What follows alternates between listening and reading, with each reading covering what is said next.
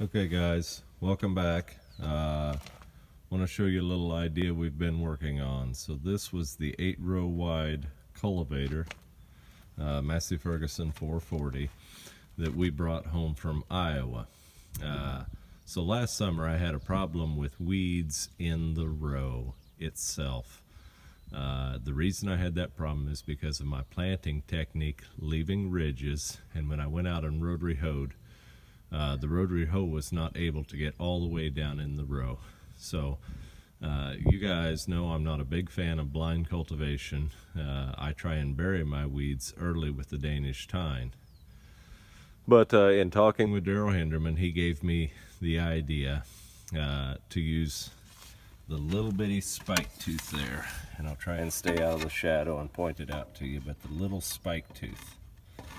So he gave me that idea. And you know, the way things worked out, we were able to get this 8-row wide cultivator. And what the 8-row wide cultivator gave us was it gave us these things right here, line up with the row there. You'll see that those pieces of stock are longer. They reach out farther than a 30-inch row because they had to reach wider for those 38-inch rows.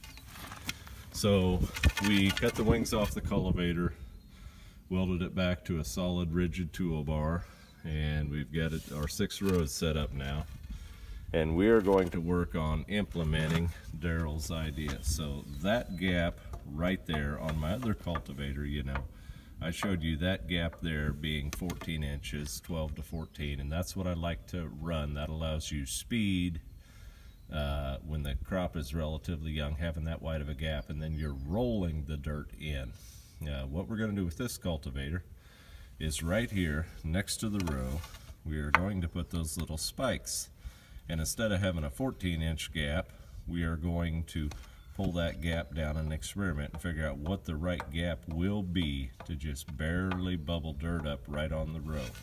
And we'll be able to accomplish that because this style of 440 has those wheels on it that are quick adjust and control the depth.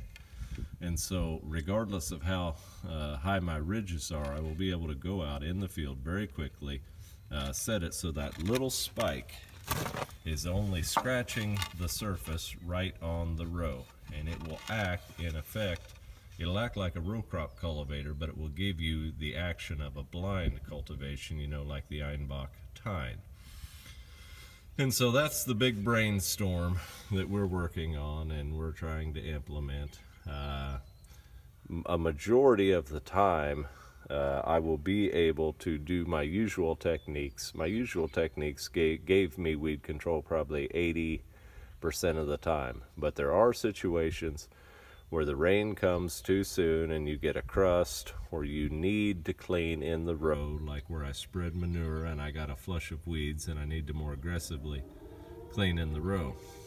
There's the noon whistle. So anyway, what we're going to do, we've just got everything assembled. We don't have any teeth on yet. You can see the teeth on this cultivator are in poor shape. But we have the 30-inch row. The next thing we're going to do is we're going to set those bars there so there's just enough gap that the row units will clear each other, and then that will allow me in the field to change the shanks and put the shanks where I want them. So we'll probably leave, you know, maybe a 3-inch gap in between those 2 bars. We'll get our spike teeth on, and we will be able to roll in the field. The last thing I want to talk about is I do like the idea, let me get out of my shadow here. I do like the idea of the Einbach, the tine weeders. And so we will run this cultivator this year. We're going to put the little spikes on that first rank. The second rank will get the little 2 3/4-inch shovels, and they will spread out a little bit. So if that is the row where my dowel rod is at there, the spike will run there, pull that point back. That next rank we will put the little 2 3/4-inch, what I call the duck foot. But we will probably, you know, if that's the row, we'll probably put the duck foot right about there, pull it out another 2 inches, or whatever the maximum adjustment is on that rear bar. You see that rear bar is only going to give us about 1 3/4 out. But we will pull that as wide as we can pull it, And the last idea is going to require a rather substantial investment of money and some more fabrication. But if that doesn't work, on this style of cultivator, you see that point right there, I am going to weld a pipe and buy Einbach tines and have them run, you know, theoretically 2 inches outside the row at each point there. Put a bar across here like that. Fabricate it with those pieces of flat iron, and then have some kind of adjustment mechanism like a sliding bolt and a clamp that will allow me to get the height on the iron box right. But put Einbach tines here running between the rows, and there's a pretty good possibility that I will be able to achieve the best both worlds, you know, inter-row cultivation and blind cultivation, and to be able to do it, you know, right when the beans are emerging. Typically, you know, my beans emerge ahead of the weeds or right with the weeds. This is not going to save you when you have the situation where it rains the night you plant and your weeds are actually ahead of your crop.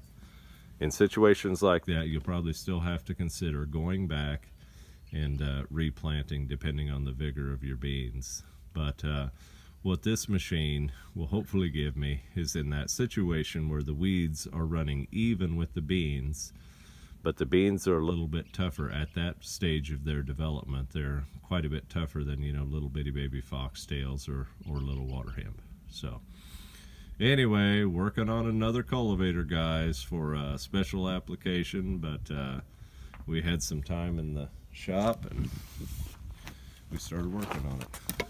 Assistant has come back. How was breakfast? Okay. Good. So that's what we're working on, guys. Hopefully, you know, I like to keep my budget low, and I like to recycle, and so I think that potentially a good idea is coming together.